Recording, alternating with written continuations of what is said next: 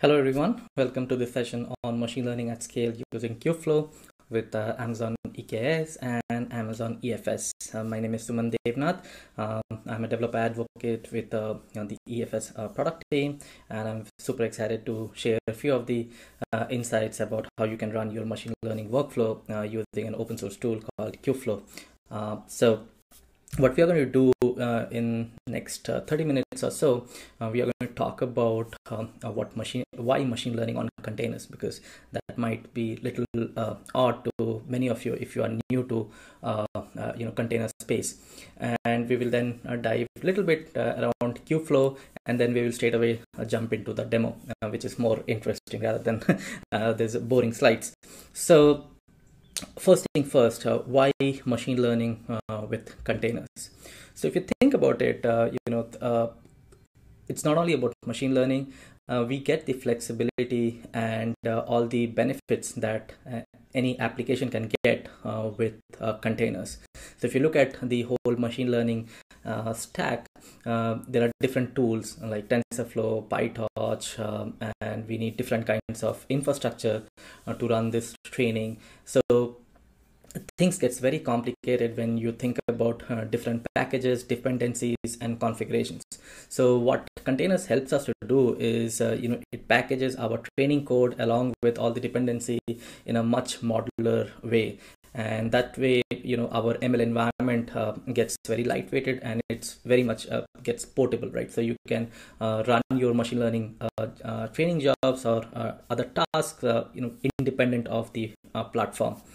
So one of the reasons that why it is even better to run it on Kubernetes is, first is composability. So basically, you are defining your training jobs, or you are defining your machine learning task in a granular way, and so that you can always run it at different places. And if you want to make some changes, it doesn't affect the other jobs in your pipeline.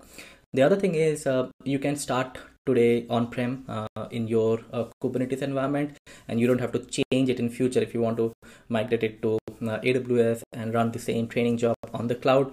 So since it is created as a container on Kubernetes, it gets very much portable, as we have just discussed a while back. And obviously, you don't have to think about the scale because Kubernetes will take care of the infrastructure. So whether you need 2 instances to run the training job, or 3 instances, or 10 instances, since the training job is running as a container, you don't have to worry about the backend infrastructure, which is very much valuable for any machine learning engineer, or even for any infrastructure engineer. And the best part about this is you don't have to worry about managing this Kubernetes cluster. So you may like to use Amazon EKS, which is our managed Kubernetes service on AWS, which helps you to give you the control plane where you can attach your data plane or compute nodes. And it supports you can always get your Kubernetes upstream experience, and you can decide which version of Kubernetes you want, but you can natively get the upstream Kubernetes experience. So it will look it will feel exactly the same as how it is if you have to install and configure Kubernetes on-prem or in your managed EC2 instances. And it gets integrated with a lot of other AWS services, and which we are going to see in a while, where we are going to run machine learning job using Kubeflow on EKS, and we are going to save our training data sets on EFS. And one of the other thing is, irrespective of Kubernetes, is you don't have to build all those training container images from scratch. So we do offer a lot of pre-packaged Docker container images, which are fully configured and validated and tested rigorously. So you are always get the best configuration and image which you can make use of. So you can just, what you can do is you can just create your own training script or use the training scripts that we have as a template and make the relevant changes based on your need and requirement. You can always customize those container images, and we support different frameworks like TensorFlow, MXNet, PyTorch, and so on.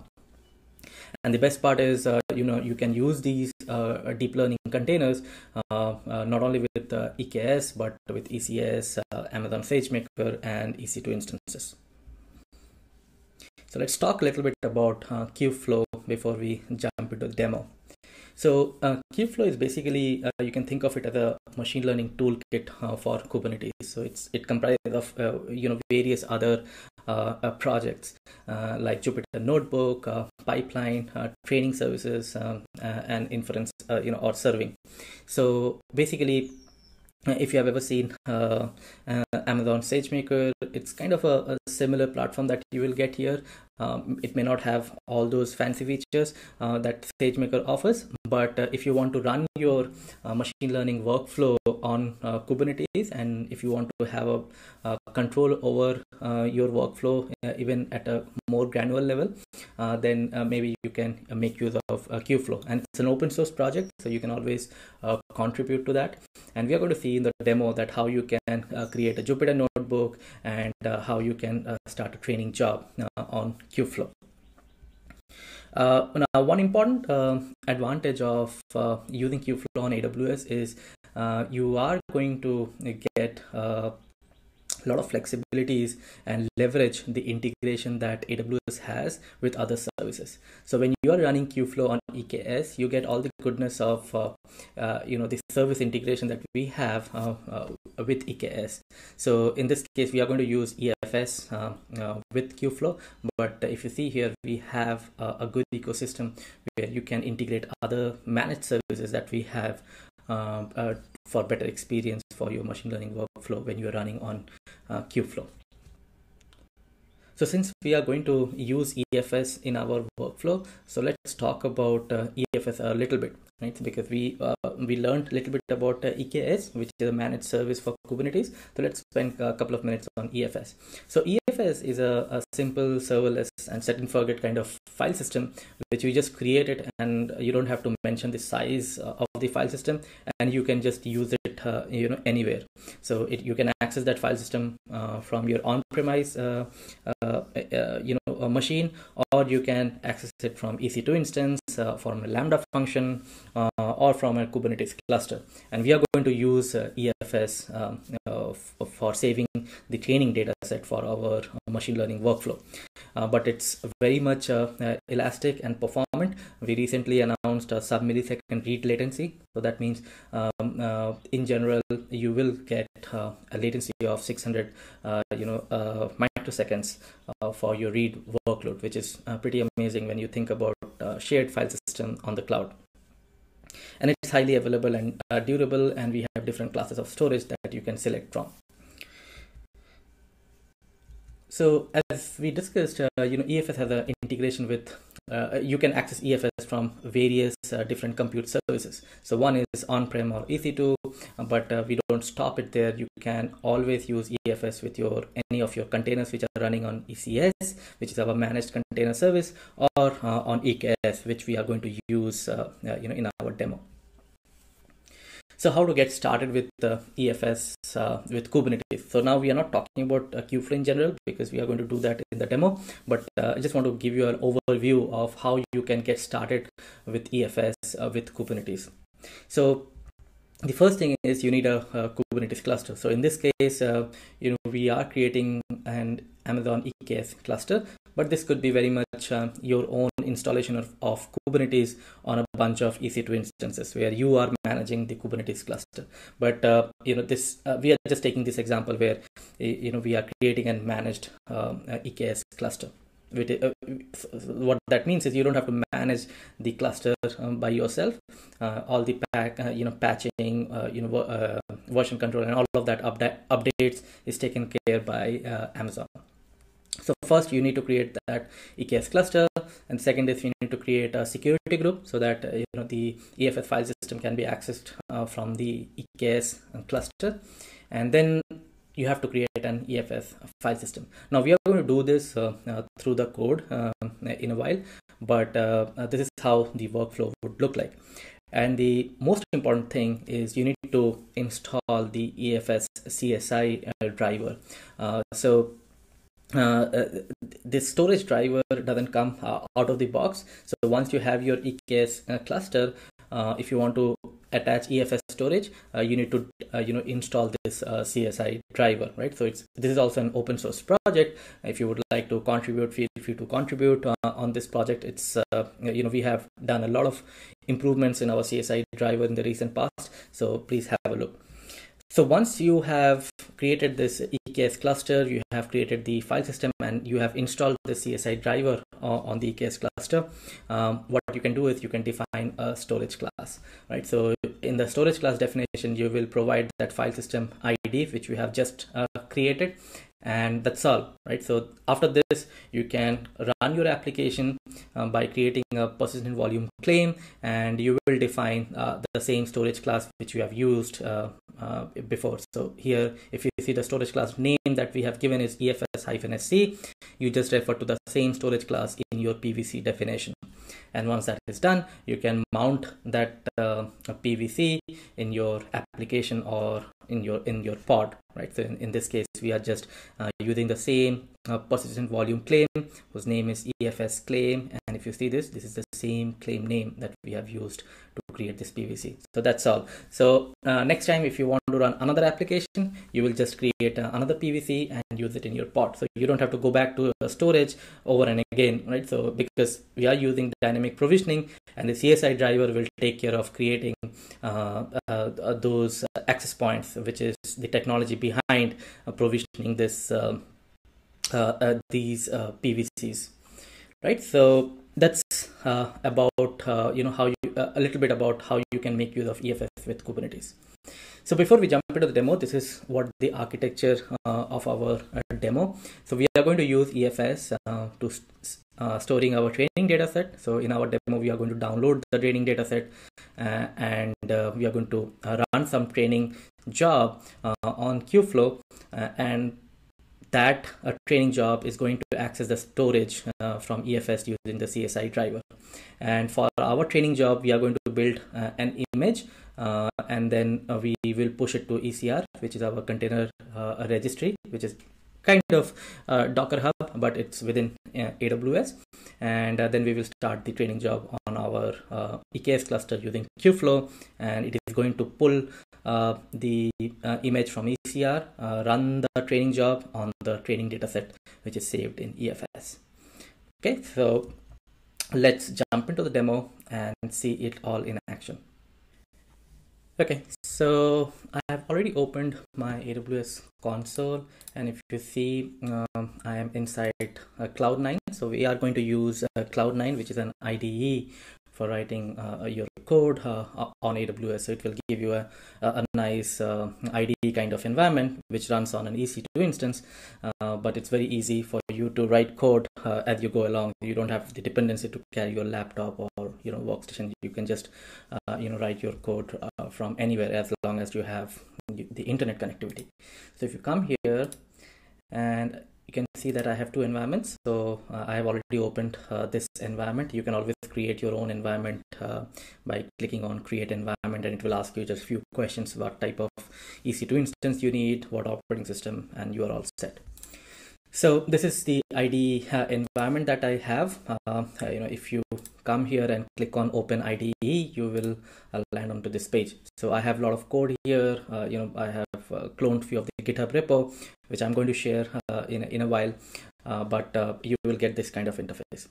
Okay, so first thing first. So I already have a Kubernetes cluster up and running, and we can see that if you run kubectl get nodes, and we have an EKS cluster with 5 nodes. I have also installed KubeFlow, and if you want to see that, we can see all the pods running as part of KubeFlow, because KubeFlow, as we have learned a while back, it's a collection of different services, right? So we have all those pods running, which supports which are actually running KubeFlow. So the first thing is we need to create an EFS file system. At this point, we don't have any EFS file system created. And if you see kubectl get storage class, or SC, you see that the default storage, which is an EBS volume, which is by default when you create an Kubernetes cluster on AWS. Now, the first thing we need to do is we need to create the EFS file system and then install the driver and create a storage class. So we don't have to do it all manually. We have created a script which is located inside this directory, and it has some dependencies. So if you see this auto EFS setup of script, we have some we are using some external libraries. So for that we have one requirement.txt file. So first let's install all the packages. So I have it installed, so it will just skip all of the installation. So next is we need to run this script. So let me just run this script, and then we can go over what the script is doing. So before I hit enter, I just want to show you a few parameters that we are passing along. One is the region. That means in which region we are creating this file system, which is obviously in the same region where I'm going. I have my EKS cluster. So I'm just giving the cluster name, which I've saved in the environmental variable, and then the file system name. Right. So before I hit enter, if you come to EFS console, and if I hit refresh, we see that there is no file system. So hopefully after this script gets executed, we will have a new file system. So by the time this runs, let me just quickly show you what the script is doing. So if you see, the script is doing just three basic things. One is it is checking few of the prerequisites and what is needed, and then it is creating the IAM role so that the cluster can access the EFS file system. Then it is going to install that CSI driver, which we just talked about in the presentation, that it need to install the CSI driver so that the Kubernetes cluster can talk to EFS. And then we are just creating a file system, and after that we are creating a storage class, and this is the storage class which we are going to use in the KubeFlow for training our job, or even for the notebooks, to creating different data stores for keeping our training data sets. Okay, so creating a file system and creating a storage class is something that you can repetitively do as and when you need, but this setting up the CSI driver and all of that is just one-time activity. So it will take a couple of minutes, so let's wait for this to complete. Okay, as we can see, it has created a file system. Also, it has created the mount targets, and it has provisioned a storage class. So to see that, we can just run kubectl get sc.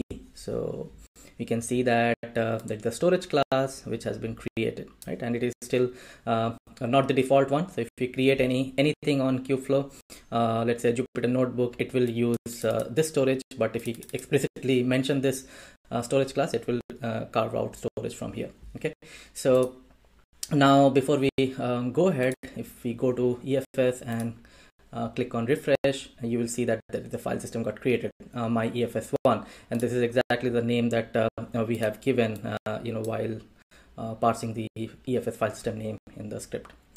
So we are all good now, and if we come inside this file system and come to access point, which is the entry point for the application to EFS, you see that there is no access point created, because we have just created the storage class, but there is no PVC we have claimed or created. So the next thing would be, let's go ahead and create a Jupyter Notebook. So to do so, first we need to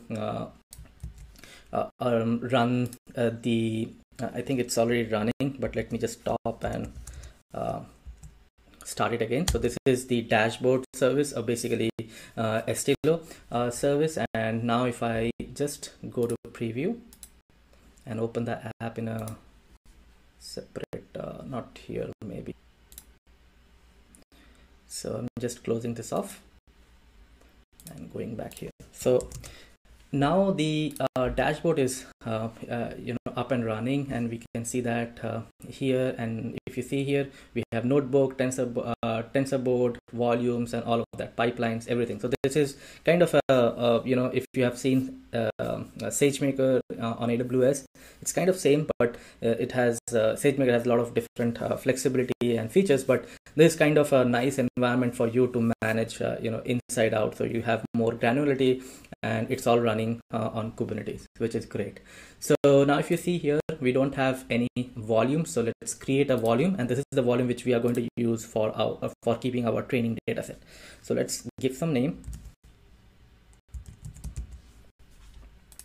and let's give some size, let's say 100 GB, and here we can select the storage class, and we can have access mode as maybe read write many, which EFS supports. That means you can access this volume from multiple pods. So let's create it, and it is going to be in pending state because we have not yet attached this volume to any of the Jupyter notebook or any of the other training jobs. So let's go ahead and create a Jupyter notebook. Let's give some name. Let's say notebook 1, and here we can select the image, but let it be the default, and it is going to create a volume for its own use, basically the home directory for this notebook. And since our default storage class is EBS, so it is going to create that PVC from this storage volume, or GP2 type of storage class, but we are going to attach one external volume, which is going to be the dataset EFS volume, which we have just created. So let's attach this and click on launch.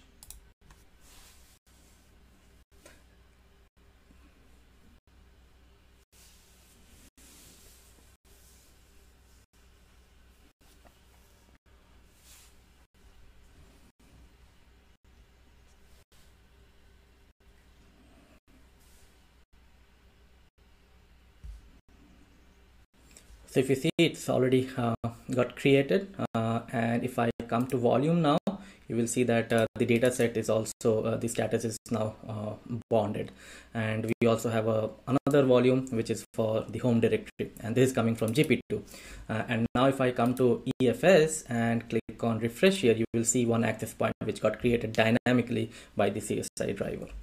So let's go back to our notebook and connect to our notebook. And what we are going to do now is we are going to run a training job, but before that we need to have some data set, right? So what we are going to do is we are going to create a Jupyter notebook, and we are going to download some data set. So I already have the location of the data set, and it is basically a simple data set which contains images of different flowers. And what we are going to do is we will run a CNN job, or basically a deep learning training job, which will identify the type of flowers given an image of a flower. So this is a very tiny training data set, and the focus is not on machine learning part, but the idea is, what I really want to give you is how you can make use of KubeFlow to run your training jobs. So if you get inside this data set, and this data set is coming from the EFS storage, if you get inside this, you will see different types of flowers, rose, sunflower, and so on. So let's wait for this to get downloaded, and once this is over, what we will do is we will go to KubeFlow and start a training job.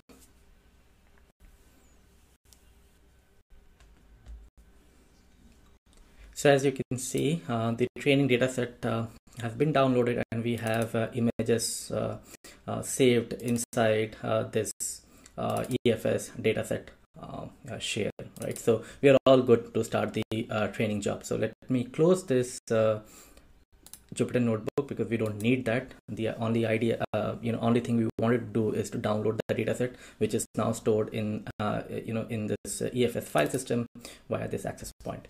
So now let's go back to our console and let's start the training job. So just to recap, where are we now? If we open this this architecture, we have saved the training dataset on EFS, and all we need to do is run this training job. And for this, I already created a deep learning image which contains the the code for running that training job, and we have built it locally on Cloud9 instance, and then I pushed it to ECR repository, which I'm going to show you, and then we can simply go ahead and run a training job on KubeFlow, where I have specified the training dataset location as the dataset which we have created, and the image to use is the same image which is in ECR, right? So let me show you the image first. So if we run docker image ls, you will see that we have one image or a repository. Inside that we have this image saved, and all this code, like all the Docker file for this, it's there in the GitHub repo, which I'm going to share with you, towards the end. But if you want to quickly look into the Docker file, it's simply, we are just pulling one TensorFlow base image. We are copying this training script, which is located here, and we are just, giving this as an entry point. That's all. It's nothing fancy. And inside this training script, we are running that, machine learning training. So let's go to ECR, and this is my repository, my repo. And if you see here, this is the same repository right in my account, and inside that we have our image, right? This is the image that we are going to use. So let's run it. So the training job is basically we are going to run on KubeFlow. So it's also defined as a YAML file. So this is inside this notebooks, inside this 1 second. Yeah, inside this training samples in the tf job.yaml. So if I just open this up, you will see, this is a TensorFlow job. This is the name of the job, and we are going to create 2 replicas. That means when we execute this, you will see 2 pods getting created for this training job. And if you see here, this is the image we are using. And the most important part, the training dataset, because we have this training will be running on some dataset, right? And this is the same dataset which we have downloaded a while back inside this dataset PVC. So if we run this kubectl get PVC, let me just grab the namespace. If you see this, this is the dataset PVC, and this is the same PVC which we are mounting on this training job, right? So this training job is going to create a pod, right? And that pod will have our EFS storage attached and mounted, and it will be mounted inside this train directory. And in our training script, we have mentioned that go and read this directory for your training job. So let me open this training.py, and if you see it here, we are mentioning where is our training dataset located. Okay, so let me go back to our CLI and let's run this job. So we are inside this ML folder, and the training job is inside this training samples directory. So we can simply run this kubectl apply and the training, and the location of our definition file. So now if we see the training job, it is now in the pod creation phase. It is yet to start the training, but we see that there are 2 pods which it created. So we can even run kubectl get pod -n the namespace, and you will see that these are the two pods which are running, and these are the exact same two pods which we have name that we have given image classification PVC. So it's worker 0 and worker 1 because the replica is 2. So now what we can do is we can even see the logs by getting into one of these workers. So let's run this, and if you see, the training job is already completed because it was a tiny data set, and we just ran it for 2 epochs, and if you see that the accuracy is not at all great, but that's okay. So the idea is basically to show you how you can make use of KubeFlow to run your training job without any hindrance. So our training job got over, and now if you see the pods, you see that it's in not ready state. I mean, meaning it's not running now, so it's already over. And what we can do is we can even delete this whole deployment. So by just we can just copy this, and maybe to delete this job we can just say delete, and let's copy this and run it, right? So if you see here, what KubeFlow allows us to do is it allows us to scale our machine learning workflow dynamically. So we don't have to worry about the infrastructure that is needed for your ML training, right? And with EFS you get the flexibility to attach or use the storage for your team, for different data scientists or maybe for different users, saving your training data set in one central location, which can be accessed by different people, right? So if you see here in the EFS, this is the place where I have my training data set. So you can not only access this from your KubeFlow users, but also you can, let's say for troubleshooting, you want to attach this to an EC2 instance and want to explore something. So maybe you want to see what the training data set is for some ad hoc task. So you can always click on attach and copy this command and mount this file system as an NFS storage into your EC2 instance, and provided that you have all the permissions granted. So the idea here is when you use EFS, the same storage you can access from containers, from your EC2 instances, Lambda functions, and all of that, which gives you a lot of flexibility, right? So, and you don't have to provision it beforehand. So if you see here, nowhere we mention the size of the file system, right? So it will scale up and scale down automatically.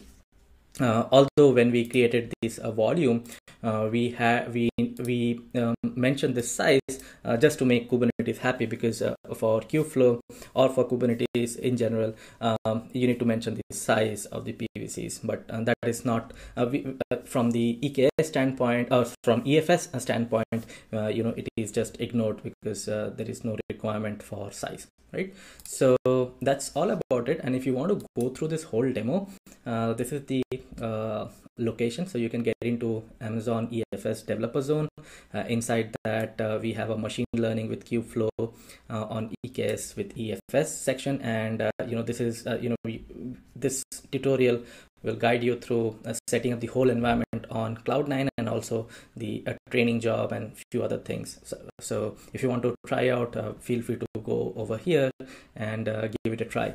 And to come to this page, you can go into this landing page, Amazon EFS developer zone, and if you scroll down, you will get some information about EFS, like what it is, how it works, in a little bit of details. And if you scroll down, you will see a section of different integration. So this is Amazon EFS with containers, and here you can see machine learning at scale using KubeFlow. So you can always click here and you will go to that page which you have just seen, and do it in your account. Okay, so that's about it. So let's go back to our slide.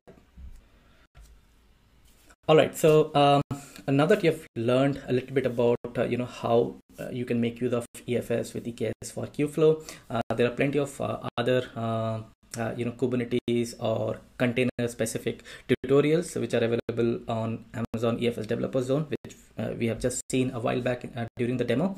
But feel free to access this page and share your experience. And if you would like to contribute, maybe you can send a PR request with your demo, and we will add that in the repository. So thank you so much for your time. I hope you learned a little bit about KubeFlow, EKS, and EFS, and I look forward to hear from you about your feedback once you do this in your account and share your experience. Thank you so much once again, and have a wonderful day ahead.